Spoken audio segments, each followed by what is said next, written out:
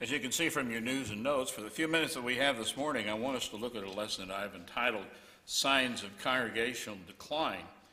And I first want to look at a few statistics which are somewhat alarming, and probably when you stop and think about it, you can say, well, yeah, that makes some sense. I've noticed that. First, we want to kind of chart the life cycle of a lot of congregations. Some congregations can survive over a very long period of time.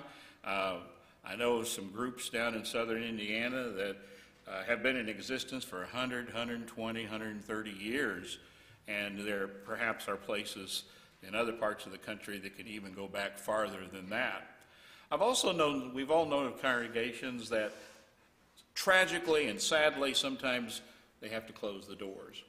I remember I was talking to a gentleman of a congregation in southern Indiana, and their numbers have kind of dwindled throughout the years, and he was just telling me, he says, I'm scared to death I'll be a part of that generation that has to make that decision on whether or not the church can no longer survive.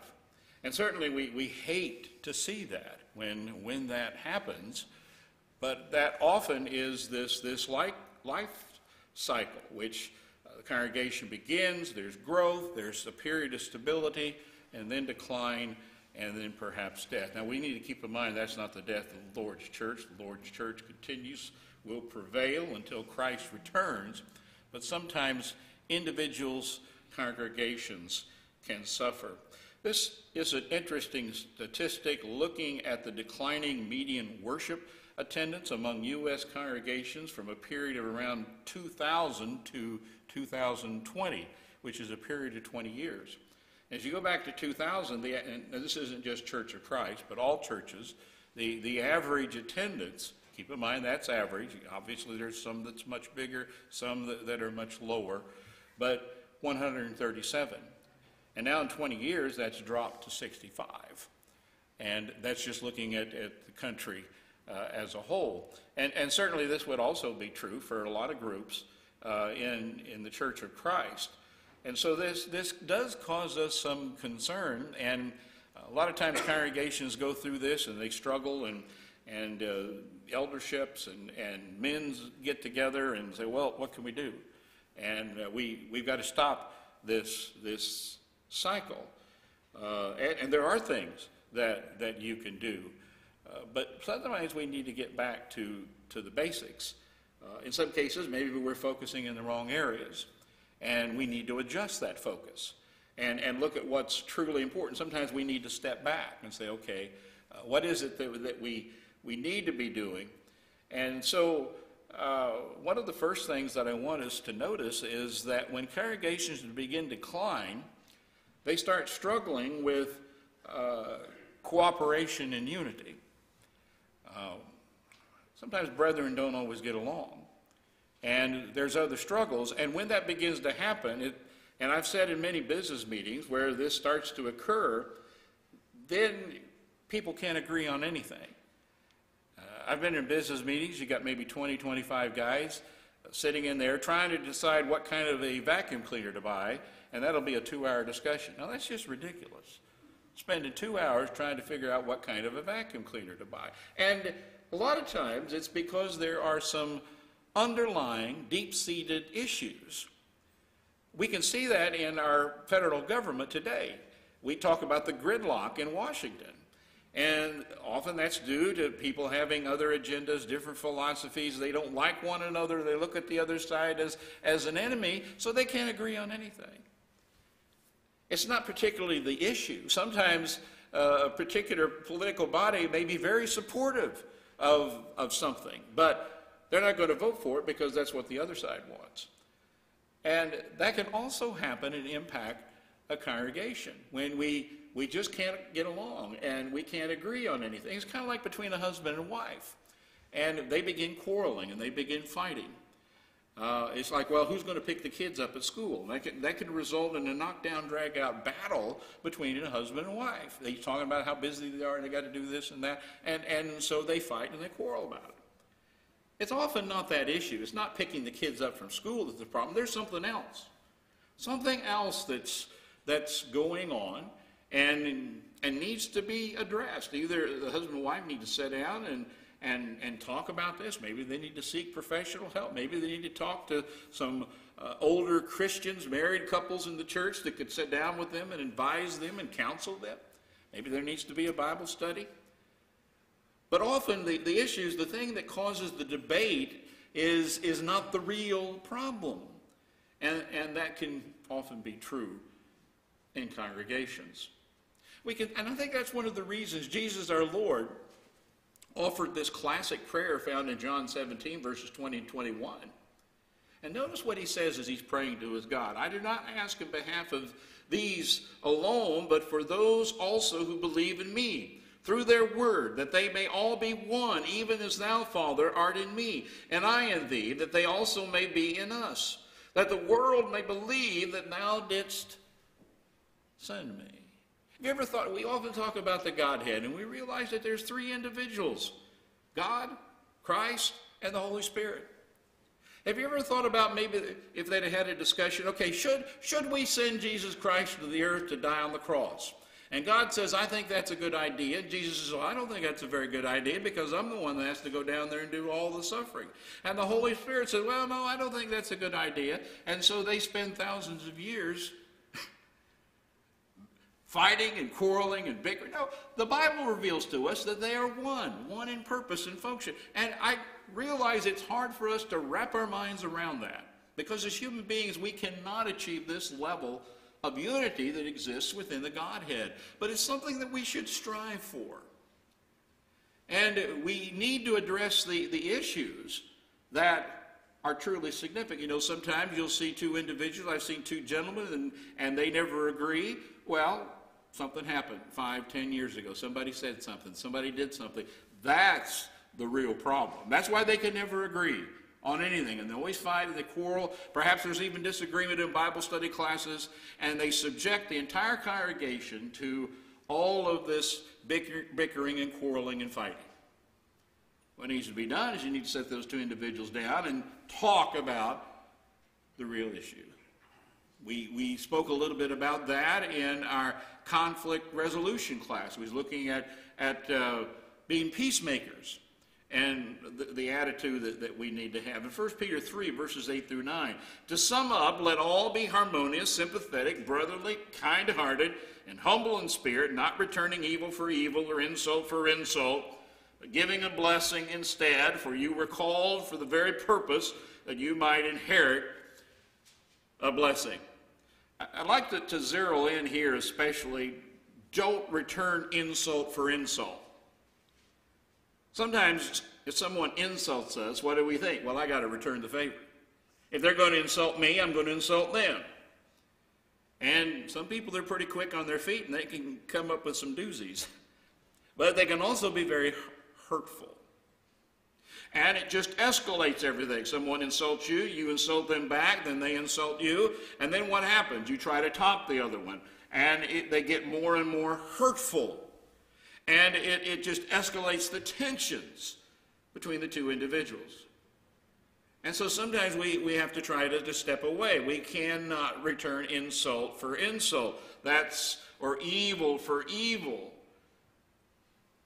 But he says, but giving a blessing instead. That's a little bit hard, isn't it? Somebody insults you and you're going to give them a blessing? Well, I'm not going to do that. I'm not going to do that. Or say something good about them.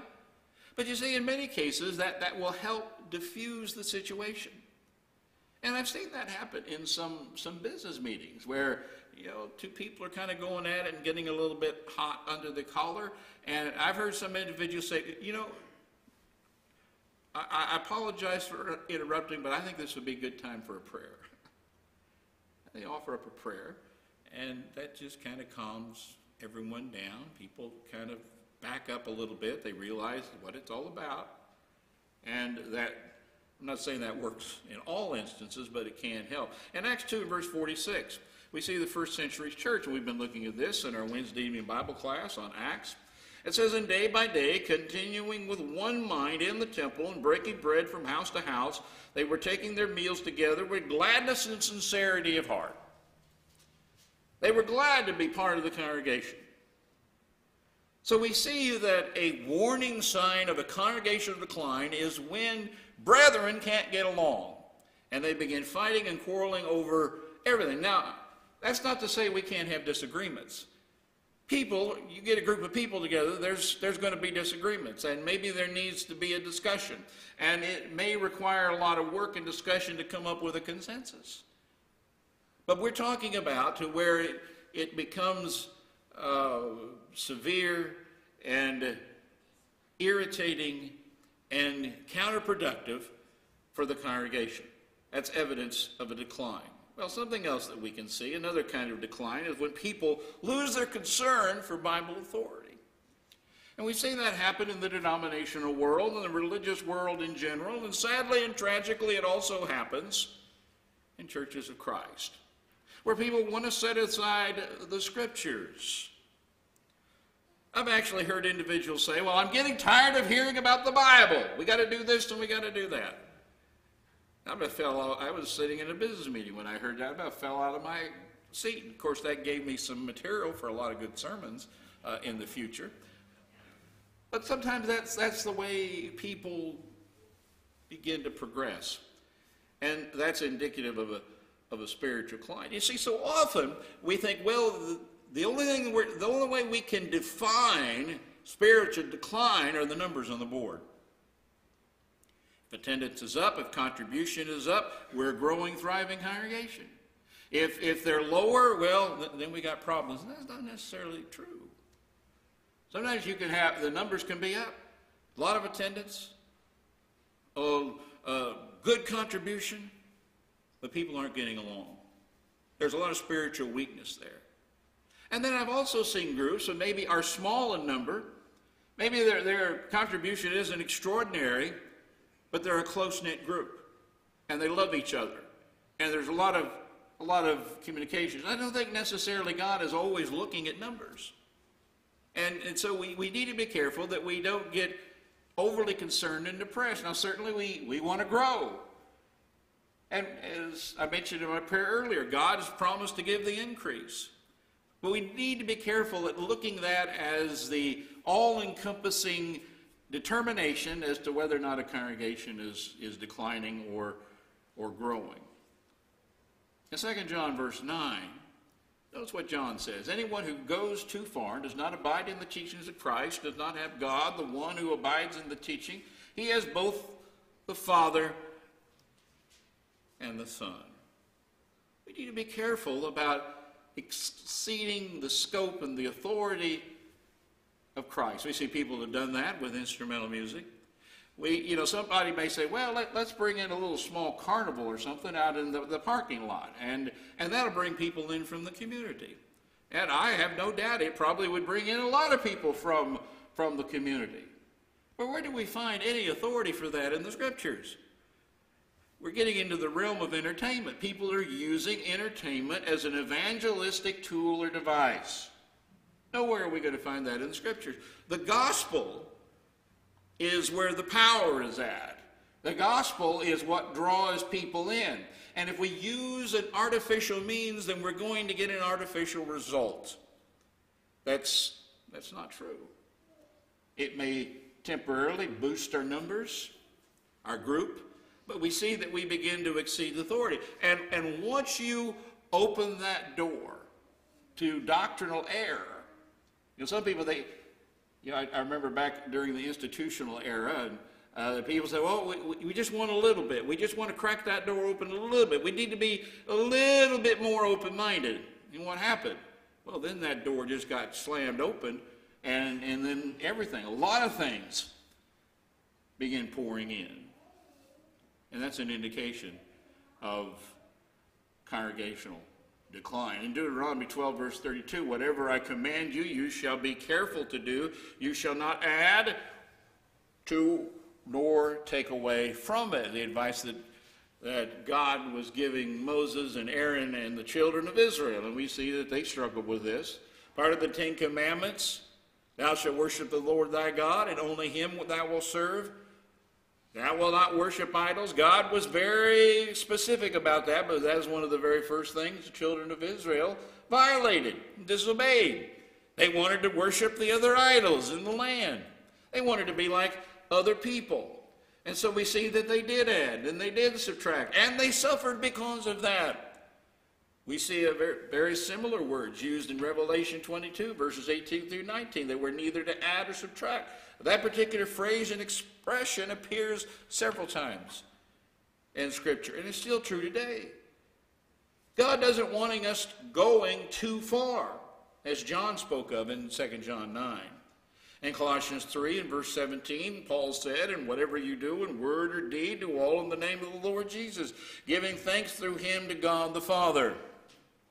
And when it says, do all in the name of the Lord Jesus, it means by the authority of the Lord Jesus. So often congregations get together and they say, well, we can do anything we want to do as long as we agree. We all agree on that, whether leadership or they'll say, well, we'll take a vote. And if everyone votes that they want to do this, that's all the authority we need. The Scriptures are clear that God is our source of authority. We must comply with what he says. If not, we're going to start seeing a decline. Well, we can also begin to see a decline in interest in worship. Sometimes congregations, I've been in congregations where it seems like, almost everyone's attending. I remember going out east in Connecticut when Jeremy was living there. The congregation that he was worshiping with invited me to come hold a meeting. I think I held a couple meetings out there. Very small group. A lot of the groups are small out east. It's maybe 15 people, 16 people. And you go to other places of the country and they say, well, that's a weak congregation. They got no more than 15 people. But I'll tell you this, during that gospel meeting, almost all of those 15 people were there every night. And so that demonstrated some strength. And there are some congregations that are much larger, 200, 300, 400. They could make that claim.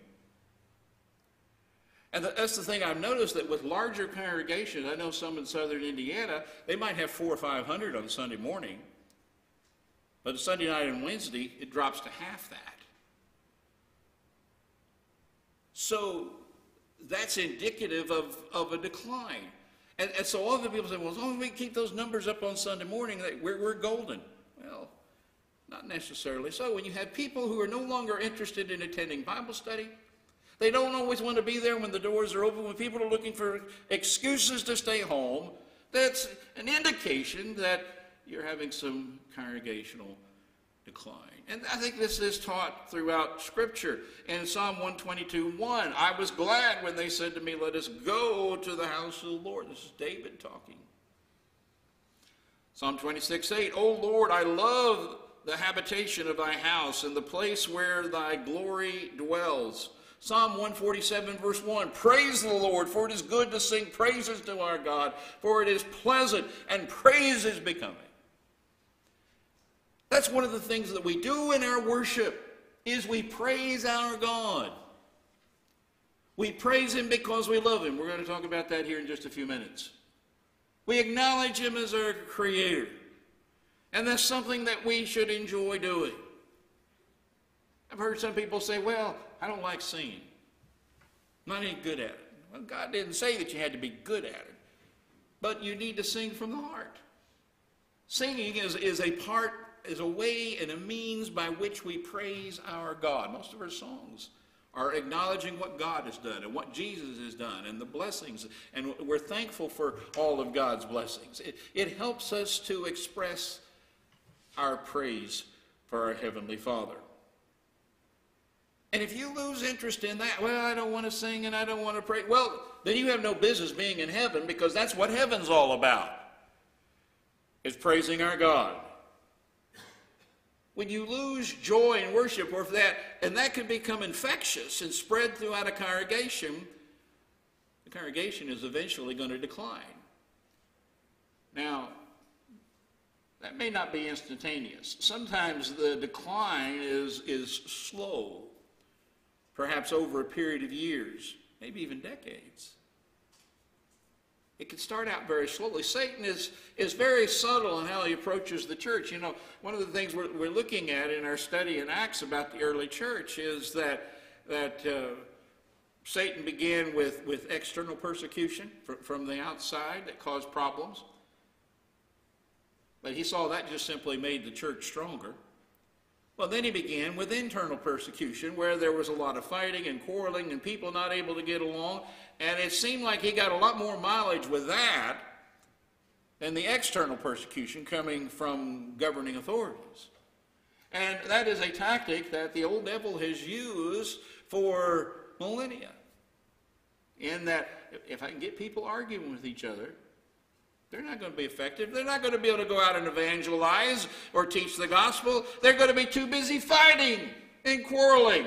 And so Satan just sits back and laughs and says, look at all those fools up there worried about what kind of vacuum cleaner to buy or what color we're going to paint the walls. And they're focusing on all those things rather than what is really important.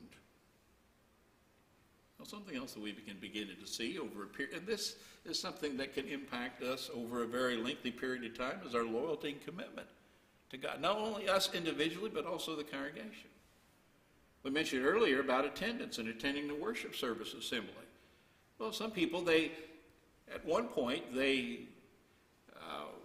were very supportive of the church. I remember as I was studying for this lesson, I read an interesting article about the builder generation, which is everyone born before 1945 or 1946, and then the baby boom generation. But the builder generation, early part of the 20th century, they did a lot of building. They did a lot of things.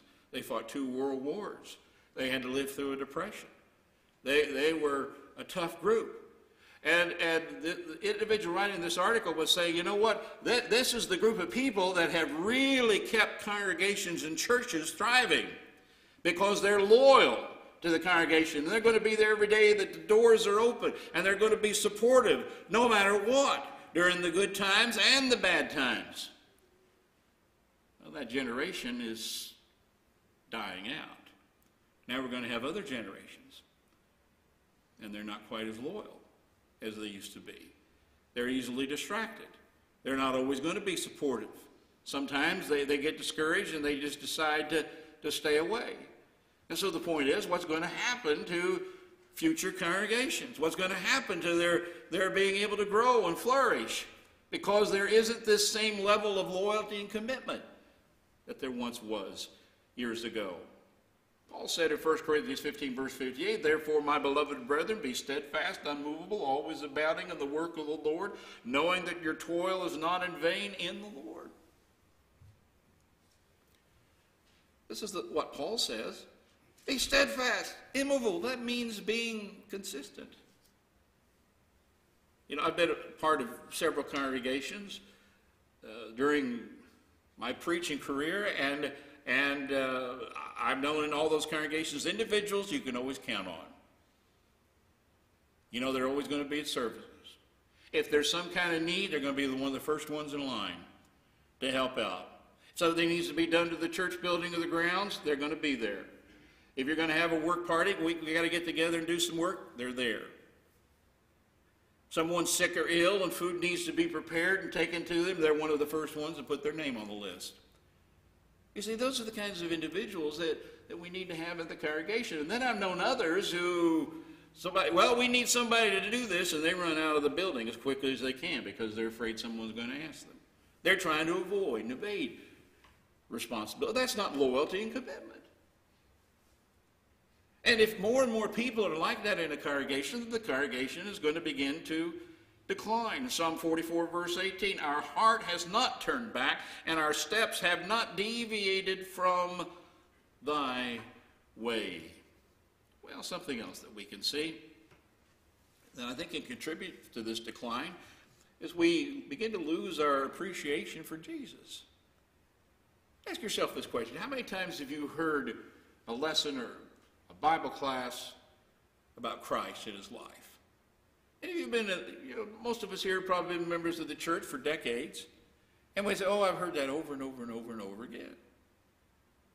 You know, it's kind of like watching a movie over and over again. Eventually, unless it's something strikes a chord with us and we really like it, there's some movies like that. But in most cases, once or twice, that's enough. We don't need to see it again. Sometimes that's the way we feel about hearing about the life of Christ. Oh, yeah, I've heard that. I know all about it. I don't need to hear about it anymore. You ever wondered why Jesus, and he instituted the Lord's Supper, and we find the first century church doing that on every first day of the week? You know, there's been some religious groups say, well, no, we don't need to do that every first day of the week. Once a year is good enough. That's fine. Some people say, well, maybe we'll do it once a month, or we'll do it once every 3 months. That way it makes it special. You know, there's all those kind of arguments that begin flying around.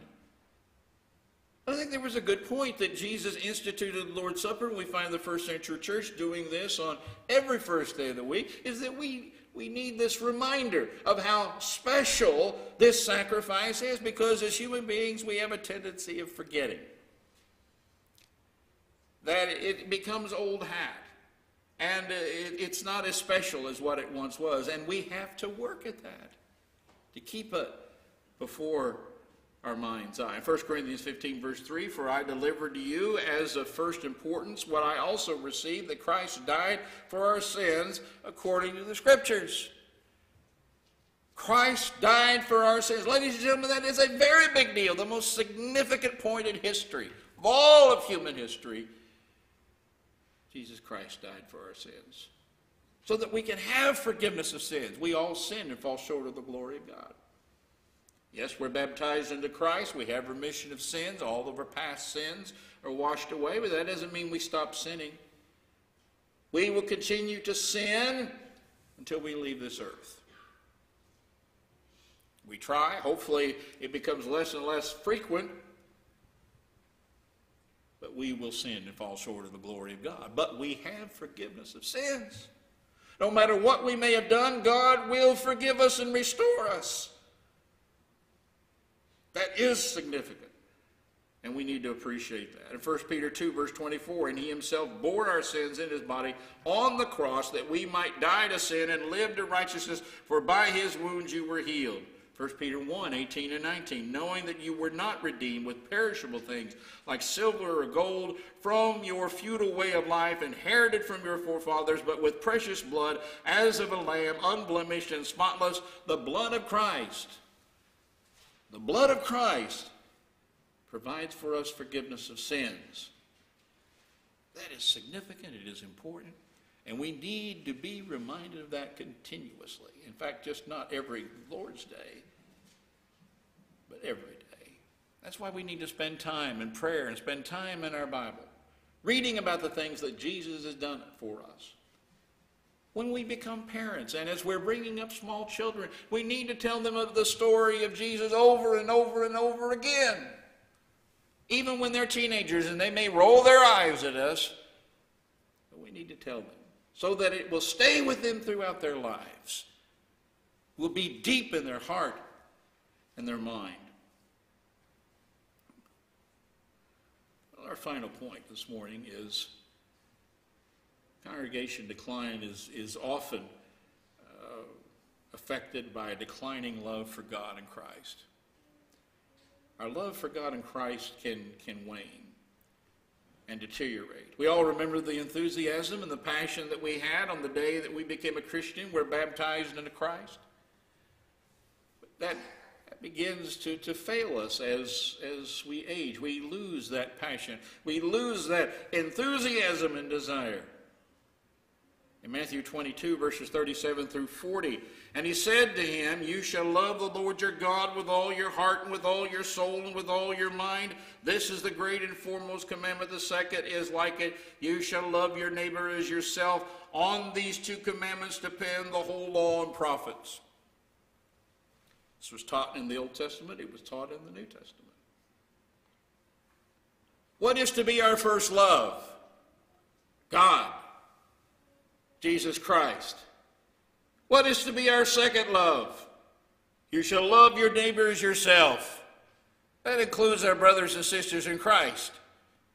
Well, someone may say, well, what about loving me? That's dead last. According to God, that's dead. That comes in last. That's not first. It's not second.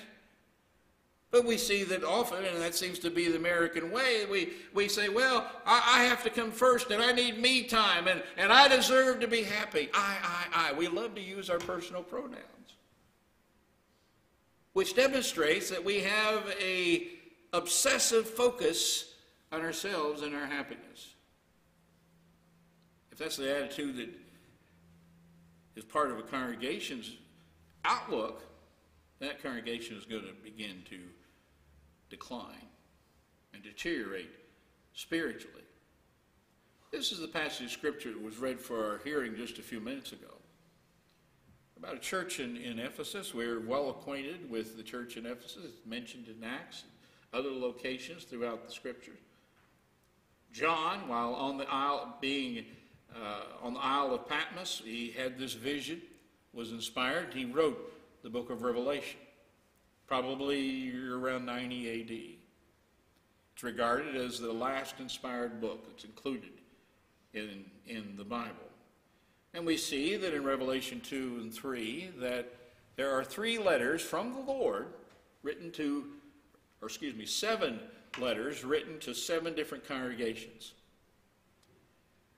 And now as he's writing to the church in Ephesus, he says, I know your deeds, and your toil and your perseverance, and that you cannot tolerate evil men, and you put to test those who call themselves apostles, and they are not, and you found them to be false, and you have perseverance and have endured for my name's sake, and have not grown weary. Now, if that was the end of the letter, they're looking pretty good. This is a group of people that are busy. This is a group of people that stood strong with the authority and rooting out false teaching and exposing false teachers. And we might stand up and say, amen, that's great, that's wonderful. But even though they had deeds and they persevered, which meant they were consistent, in other words, they weren't hot and cold, cannot tolerate evil men. But he says, I have this against you, that you have left your first love. Therefore, remember from where you have fallen and repent and do the deeds you did at first, or else I'm coming to you and will remove your lampstand out of its place unless you repent. From outward appearances, the church in Ephesus may have appeared to be a thriving, growing congregation. The numbers were up, the contributions up. We're exposing religious error. But I think what the Lord's getting at is you're doing a lot of good things, but your motivations aren't right. You have different motivations. And he's telling us that deeds are important, but our chief motivation needs to be we do this because of our love for God and love for Jesus Christ. And sometimes we get the motivations, they blur. Some preachers, they do remarkable work in the kingdom and great orators, and they're responsible for leading many people to Christ. But sometimes their motivations are not pure. They're doing that because they want to make a name for themselves. They want a reputation. They want to look good in front of the brethren. Well, that kind of sounds like what the Pharisees were up to, and Jesus was very harsh and critical with them. We need to be preaching and teaching, and preachers need to remember this because of our love for God and Christ. Because of our love for individuals who are lost and need the gospel and need to be helped. And even because they were doing all of these things, the Lord was not pleased. And he says, you need to repent of this. God's got to be number one. And unless you stop this, he's not coming and remove the lampstand out of its place. I think he's talking about he's going to remove their identity, being a part of the church universal. Now, of course, that's only something the Lord could do. But that was the warning here. And so I think there's much that we can learn from this and some of the various points that we made, and no doubt we could add much more. We need to address congregational decline as early as possible, because if left unchecked, it just continues to grow worse and worse and worse. And we don't want to see congregations going through the life cycle, the little chart that we looked at earlier, where eventually they have to close the doors. And we've all known of congregations that have had to do that through the years. That's sad and that's tragic. And when that happens, the old devil wins. Perhaps we have one in our audience this morning who's subject in some way to the invitation. If you're not a Christian, we'd encourage you to come forward, repent of your sins, confess that you believe that Jesus is the Son of God, and then we can immerse you in the waters of baptism. Maybe you're a Christian, you've lost your way, you've drifted back into the world, maybe you've left your first love. We'd encourage you to come back, to realign yourself with the Lord, readjust